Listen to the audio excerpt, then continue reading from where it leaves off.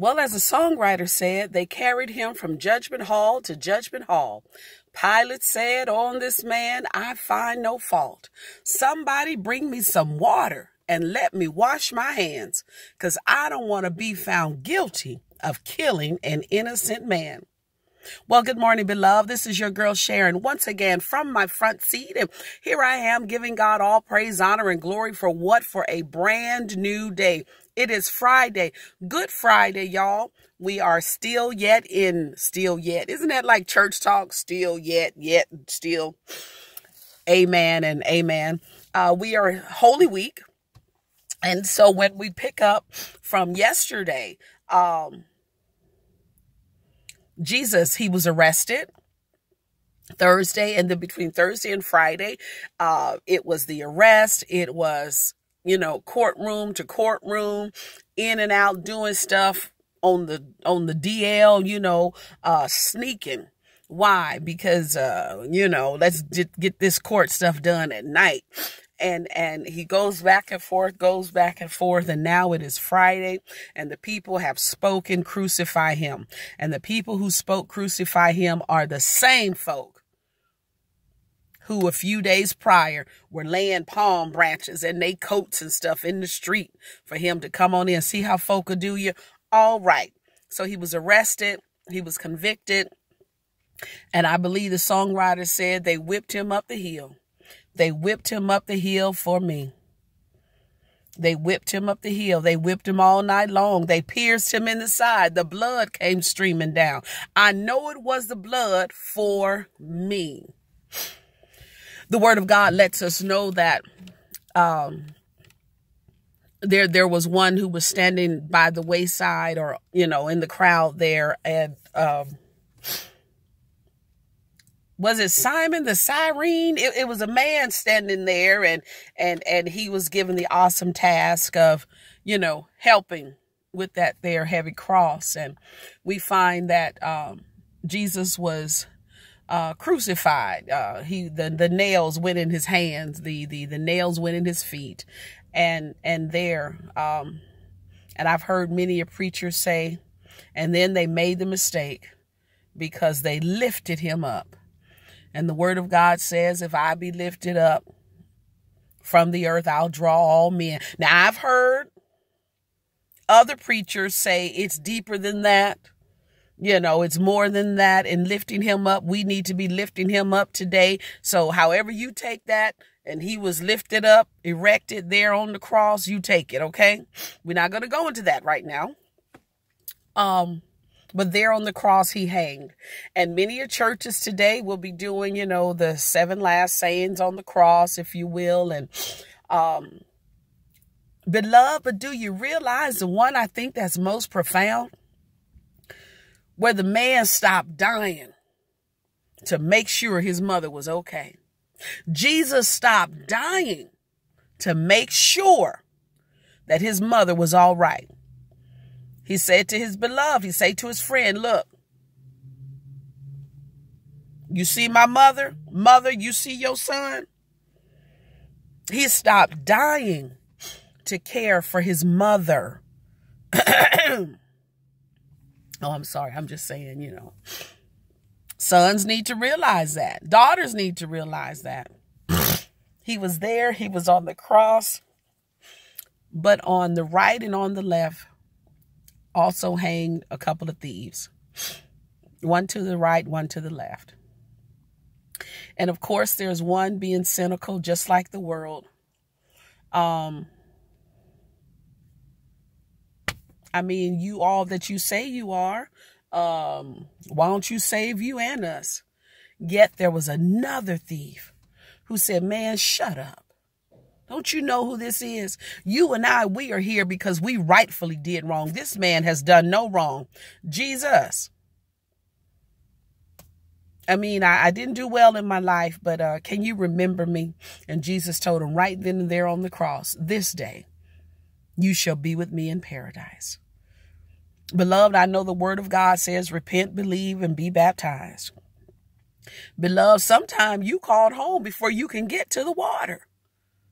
So let's not get so caught up on that point. Because by the time you go to the water, the heart has already been changed. Now, I know the scripture says, repent, believe, be baptized, but there the thief on the cross, there wasn't no time to take him down and bring him up. But Jesus said, this day, you shall be with me in paradise. Beloved, I believe our scripture today said it is finished. He got thirsty. Why? He was part man. You know, I think on the Wednesday night or Thursday when he went to pray, as he was speaking with his disciples and all, I believe, or was it the court people? But anyhow, he said, I could call my Father and he could send a whole bunch of angels, legions of angels to come and get me. But I'm going to walk this walk. Beloved, and he chose to stay the course. The word of God lets us know that Jesus, he was obedient to the point of death. Now, it gets to the point where, you know, the Sabbath, the sun is getting ready to go down, and we can't work on the Sabbath because we accuse this man of working on the Sabbath. You remember, he healing folk on the Sabbath, and then he was like, but how many of y'all, if y'all cow or your ox or your bull fell over in the hole, you're not going to get him out on the Sabbath? Of course you will. So we got to get this done before the sun goes down. Well, let's start breaking some bones and stuff. Scripture had already foretold, wasn't going to be no broken bones, not in him. Beloved, and by the time they got to Jesus, he had already given up the ghost. He had already declared, it is finished. There was a rather wealthy man, Joseph of Arimathea, and I was reading the scriptures, and it said, and he was one of his disciples. And the scriptures let us know that he begged his body, and he took him and he laid him there in the tomb. That was his tomb, beloved, and that tomb is still empty today. I'll never know why he did what he did. He didn't have to die, but he did. He hung on the cross so Sharon wouldn't be lost, you neither. He took our place, now he's pleading our case. He didn't have to do it. Oh, but I'm glad he did. He didn't have to do it. Yes, but I'm glad he did. Beloved, he did it for us. And I'm sorry, that was so cheesy, trying to throw in my t-shirt, Dallas Cowboys. I'm sorry. Beloved, Christ went to the cross. Now, I pray that this week has enlightened you, maybe made you chuckle here or there. But this is one of the most important week, I believe, for those men and women of faith. And what we need to know, all of these events, as Deacon Vernon Grace told us years ago, Christmas is the promise, Easter, it's the proof. This is the proof of God's love. Enjoy the end of your Lenten season. Enjoy your Good Friday. Again, Matthew, I believe we were reading Matthew 21, Matthew 26, and Matthew 27. And that takes us through the events of this week. And I'm sure on Sunday morning, Pastor is going to let you know that he was down there. And he went to hell and he preached a revival. And he took back the keys from Satan. And then there would be pastors to let you know that there were those who had died in the faith. They died in the faith, yet they had not had the opportunity to accept. So he had to go to the grave for them. A pastor gonna tell it to you that way. Beloved, some pastors will come, excuse me, and they will speak about the freedom, the liberties that we have because of the cross, because of the blood. Beloved, but one thing is for certain. I believe they're all going to hit the fact that he's not dead anymore because he got up. He got up out of the grave with all power. Beloved, And he whom the Son has set free is free indeed. He's mighty, and he's mighty to save. Beloved, all we've got to do is trust God. Trust his Son, Jesus Christ. Let Jesus lead you, and he'll lead you. He will lead us. Amen. Enjoy your Good Friday.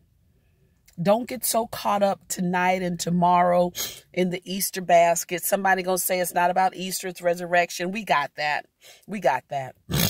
And we need to teach the children. We do. But love, sometimes it's good just to let a child be a child too.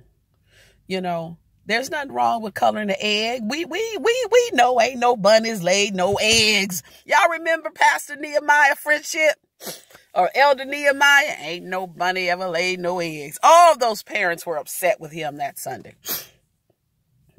Boil some eggs and put a little food coloring on it. For whatever reason, blue, yellow dye on the egg just make it taste so much better. Let's not get so caught up in the eggs and in the baskets and in the new outfits. Let's not get so caught up in that we miss the point. And the point is, he got up. And the point is, we do not have to go to a Christless grave. Let me get off this phone. I have a doctor's appointment in a few minutes. I'm going to head over there. Oh, excuse me. I tell you, these allergies. Whew. Oh, so let me get off this phone, get over to my doctor's appointment. Actually, I have a couple appointments today. And you know what, beloved? Then we're going to get busy getting ready for hams and dressings and strawberry shortcake. Okay, so growing up, our menu was, this is my mother prepared every Easter: ham, roast, macaroni and cheese, candied yams, green beans, potato salad, dinner rolls, strawberry shortcake. Oh, Lord, I'm hungry. This your girl, Sharon, beloved. If it be the Lord's will, we will meet again on Monday from my front seat. I'm out, y'all. Deuces.